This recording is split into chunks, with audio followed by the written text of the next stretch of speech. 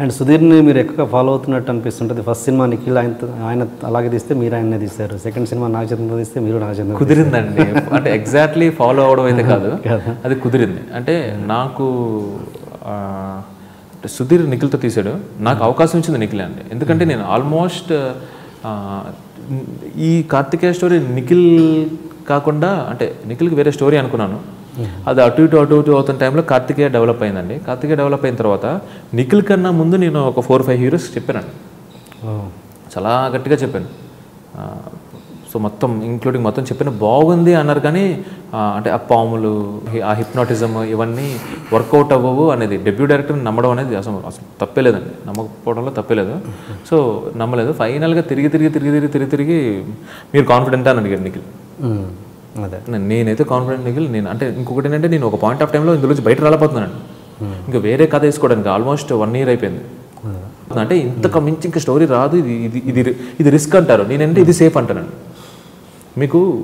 ఎందుకంటే నేను ఎలాగో తీసేది చిన్న సినిమానే, మ్యాక్సిమం 3 crores 3.5 ఉంటుంది.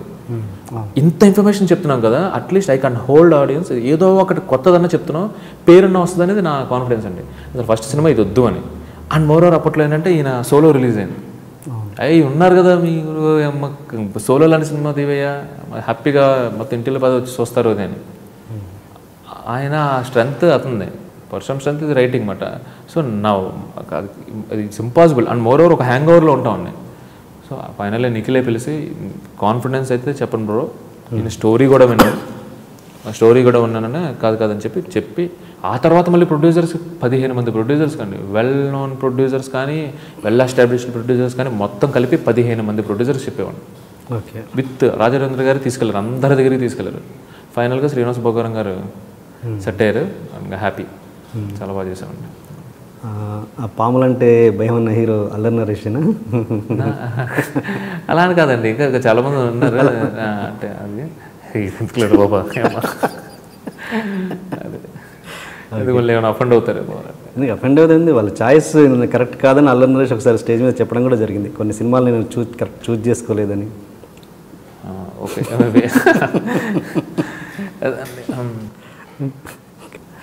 సరే, ఓకే. కార్తికేయ సినిమా ప్రొడక్షన్ సంబంధించి చెప్పండి. ఆ సినిమా సందర్భంలో మీరు ప్రొడక్షన్ తరపున చాలా కొన్ని కష్టాలు, కొన్ని స్ట్రెయిన్ అయ్యారని, ఎలాంటివి అది? అంటే సార్ ఇనీషియల్గా చెప్పుకోవాలి అంటే స్వామిరారా తర్వాత కూడా ఆల్మోస్ట్ ఒక 15-20 days ఇట్టుకోండి. ఎందుకంటే ఒక హిట్లో ఉన్న హీరోని ఫట్మన్ గ్రాప్ చేయడానికి ట్రై చేస్తారండి ఇమీడియట్గా. అయినా కూడా మేబీ ఈ సబ్జెక్ట్ వల్ల ఏమో, కానీ అంటే నేను ఎలా హ్యాండిల్ చేస్తాననే డౌట్ మీద ఏమో కొంచెం ఆ తర్వాత కూడా ఒక 3-4 ప్రొడ్యూసర్స్ని కలవటం జరిగిందండి. వన్ ఫైన్ డే నాకు రాజ్ వర్మ అనే ఒక ఫ్రెండ్ శ్రీనివాస్ భోగారం గారిని కల్పించారు. అక్కడి నుంచి ఫస్ట్ ఏంటంటే నేను వాట్ ఐ బిలీవ్ ఈజ్, అంటే నేను జనరలైజ్ చేసి చెప్పట్లేదు, నాకైతే మాత్రం ఆ క్రియేటివ్ ఇంటర్ఫీరెన్స్ కానీ, ఆ క్రియేటివ్ నాన్సెన్స్ కానీ లేదనుకోండి, either it may be budget తగ్గించినా, అప్పుడప్పుడు మనీ ఇబ్బందులు వచ్చినా కానీ ప్రోడక్ట్ బాగుంటుందండి. ఆబ్వియస్లీ అంటే సినిమా జరిగే టైంలో 24 crafts అండి, 200 to 250 people సమ్టైమ్స్ ప్రొడక్షన్ వాళ్ళతో సహా, అంటే మనకి కాఫీ టీలు అందించే వాళ్ళతో సహా ఇంతమందితో కోఆర్డినేషన్లో చాలా వెదర్ సపోర్ట్ చేయకపోవచ్చు, హెల్త్ సపోర్ట్ చేయకపోవచ్చు, డేట్ సపోర్ట్ చేయకపోవచ్చు, దీనివల్ల కొంచెం లేట్ అవ్వచ్చు. అండ్ మోర్ ఓవర్ చిన్న అంటే ఇప్పుడు 5 monthsలో కంప్లీట్ అవ్వాల్సిన ప్రాజెక్ట్ ఈ వెదర్ వల్ల, ఈ హెల్త్ వల్ల, ఈ డేట్స్ వల్ల 6 months అయింది అనుకోండి. 1 month postpone makes lot of difference అండి, ఫైనాన్షియల్గా ఆర్ఎల్స్ ఇప్పుడు ఇంట్రెస్ట్ పరంగా. అక్కడ కరెక్ట్గా ఇది లేదన్నమాట, ఏమంటారండి what you say that exactly ఏంటంటే కోఆర్డినేషన్ అండి. కోఆర్డినేషన్ కూడా కాదు, అంటే ఎస్టిమేషన్ అండి. ఆ ఎస్టిమేషన్ పర్ఫెక్ట్గా లేకపోవడం వల్ల ఫైనాన్షియల్గా కొంచెం లేట్ అయింది. కానీ మా మూవీ సీరియస్లీ ఏంటంటే కార్తికేయ సూపర్ కొలాబరేటివ్ ఎఫెక్ట్ అండి. అంటే సమ్టైమ్స్ నేను ఇప్పుడు చూస్తున్నానండి రీసెంట్గా, మేము కొన్నిసార్లు ఏం చేసామంటే డబల్ కాల్ షీట్ పడడం ఇలాంటిది ఒక్కరోజు అడగలేదండి ఆయన. అనేదో ఇప్పుడు సక్సెస్ అయిపోయిందని చెప్పి పనిగట్టుకుని పొగడడం అయితే కాదు, నాకు ఇంకా స్టిల్ గుర్తు. ఎంత అంటే అసలు ఎవరూ చేయని సినిమాని ఆయన చేయడం అనేది నాకు చాలా ఇష్టం. ఫస్ట్ నేను ఆయనతో ఒక మాట కూడా అన్నానండి, అంటే బయట చాలా మాటలు వినిపించవచ్చు, ఫ్రస్ట్రేషన్లో బోల్డ్ అని మాటలు మాట్లాడుకోవచ్చు, అదన్నా. బట్ నేను ఆయన ఒకసారి కూడా అన్నాను, thank you are my professional father అండి అన్నాడు. ఎవరిని? మా శ్రీనివాస్ గారు. ఎందుకంటే ఆయన ఒకవేళ లేకపోయినా కానీ ఎక్కడి నుంచి బయట తీసుకొచ్చి పెట్టింది కూడా సినిమా కోసమే అండి. So I respect him. ఇది శివకుమార్ గారు కదా దానికి? అది లాస్ట్లో వచ్చి ఆయన యాడ్ అయ్యారండి. ఇనీషియల్గా శ్రీనివాస్ బొగ్గవరం ఆయన హీఈస్ ద ప్రొడ్యూసర్ అండి. మా కార్తికేయకు ప్రొడ్యూసర్ శ్రీనివాస్ బొగ్గవరం గారు. సో ఇనీషియల్గా నేను చెప్తున్నాను కదండి, 15 మంది వద్దిన తర్వాత ఆయన ఓకే అన్నారు. అది కూడా ఏంటంటే నేను ఇంట్రడక్షన్ చెప్పాను, ప్లాట్ చెప్పాను, నా ట్రైలర్లో ఏదైతే డైలాగ్ ఉంటుందో ఆ డైలాగ్ చెప్పాను, డన్ చేసేస్తానన్నారు. ఎందుకంటే స్వామిరారా మీద నాకు నిఖిల్ మీద చాలా రెస్పెక్ట్ పెరిగింది అండ్ నీ దాంట్లో నోవాలిటీ ఉంది, చేసేద్దామన్నారండి. నేను అదే చెప్తున్నానండి, చిన్న ఏదైతే ఉన్నాయో అండ్ అనుకున్న వర్కింగ్ డేస్లోనే కంప్లీట్ చేసామండి. ఎందుకంటే సూపర్ డిఓపి సేమ్ అదే టీం అంతా, హీరో ఫ్యాంటాస్టిక్ అండి. నా ఫ్రెండ్ అని చెప్పట్లేదు కానీ అంటే ఎవరు లేకపోయినా ఈ సినిమాకి ఇది రిలీజ్ అయ్యేది కదా. ఇద్దరు ప్రొడ్యూసర్ కొన్ని పోనలేకపోతే సినిమా రిలీజ్ అవ్వాలని వదలకపోయినా, నేను ఒక డైరెక్షనే నా పని, మిగతాది నా పని కాకపోయినా, నిఖిల్ అనే అతను కూడా నేను హీరోనే కాకపోయినా అందరూ స్ట్రగుల్ అయ్యి ఒక చిన్న ఫైనాన్షియల్ థింగ్స్ ఏమైనా అన్ని నీట్గా క్లియర్ చేసామండి. లాస్ట్లో శివకుమార్ అని మీరు అన్నారు చూడండి, he's the major financier for hour movie అన్నమాట. ఆయన కూడా కొంచెం సర్దుకుని ఆయనే ఇవంతా పెద్ద మీటింగ్ పెట్టి చివరి వరకు అంటే జనరల్గా ఏమవుతుందండి, సినిమా 1 వీక్ ముందు వరకు అనుకుంటాను, 9 o'clock షో పడుతుందంటే 7:30 వరకు జరిగాయి అన్నమాట మా మీటింగ్స్ అన్ని. బట్ బై గాడ్స్ గ్రేస్ అంతా బాగా జరిగిందండి, హ్యాపీ. ఒక టైంలో మీరు నిఖిల్ ఇద్దరు కలిసి పోస్టర్స్ మీ స్వయంగా అంటించే పరిస్థితి ఎలా చేశారంట? అది యాక్చువల్గా ఏంటంటే పబ్లిసిటీ కాదు, అంటే అది నిఖిల్కి ఆ పబ్లిసిటీ స్ట్రాటజీస్ చాలా బాగా తెలుసు అండి. అదేంటంటే పోస్టర్ స్వయంగా అంటే జరిగిందండి. అంటే ఇప్పుడు గజనీ మూవీకి ఆమిర్ ఖాన్ చాలా సెంటర్స్కి వెళ్ళి టికెట్ కౌంటర్లో అది వేసుకుని ఆ గుండు కొడుకుని tickets అమ్మారండి. It's a publicity strategy అండి. ఆ తర్వాత సేమ్ షారుఖ్ ఖాన్ కూడా అంతేనండి. అది యాక్చువల్గా షారుఖ్ ఖాన్ చేసిందండి. నిఖిల్ ఏం చేశాడంటే అంటే లాస్ట్లో కొంచెం మూవీ లాస్ట్లోకి వచ్చేసరికి ఫినాన్షియల్ సపోర్ట్ లేదనుకోండి, అది రిలీజ్కి అండ్ పబ్లిసిటీకి కొంచెం tough అయ్యేదండి. So publicity is not all అంటే ఓన్లీ డబ్బు ఖర్చు పెట్టడమే కాదు అనేది ఐ స్ట్రాంగ్లీ బిలీవ్. అంటే నిఖిల్ కూడా నిఖిల్ ఏం చేశాడంటే ఆ విషయంలో నిఖిల్ ఒక్కడే కార్ వేసుకుని వెళ్ళి పక్కన ఎవరు జోగినాడు అని వేసుకుని వెళ్ళండి, ఇక్కడి నుంచి హైదరాబాద్ నుంచి వైజాగ్ వరకు మ్యాక్సిమం ఇక్కడ ఉన్న 2 స్టేట్స్లో మ్యాక్సిమం అన్నీ కవర్ చేసుకుంటూ వెళ్ళిపోయాడండి.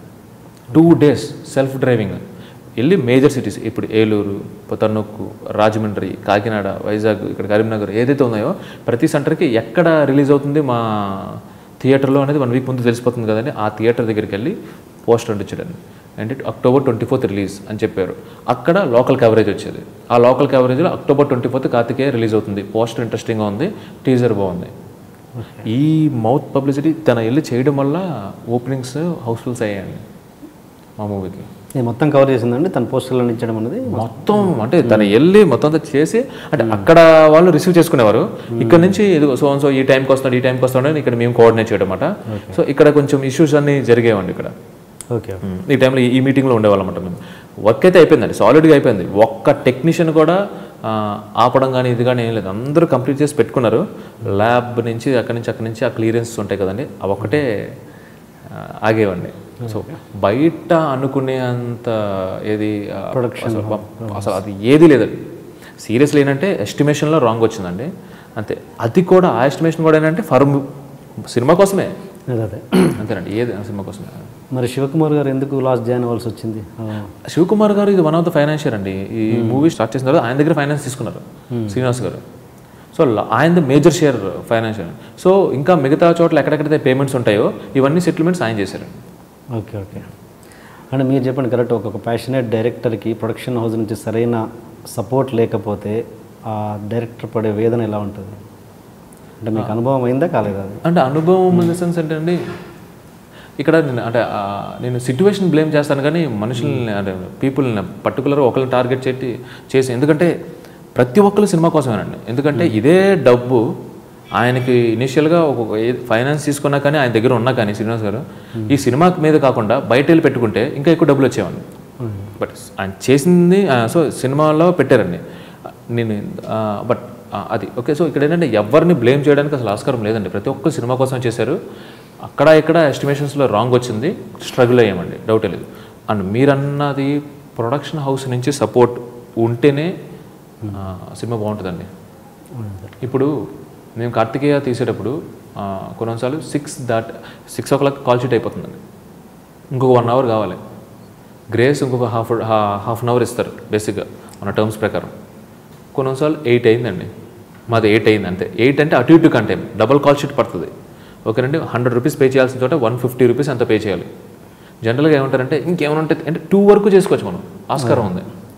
ఆయన సెట్స్లో ఉన్నాడు, సార్ అయిపోయిందండి అన్న, అయిపోతే వదిలేండి.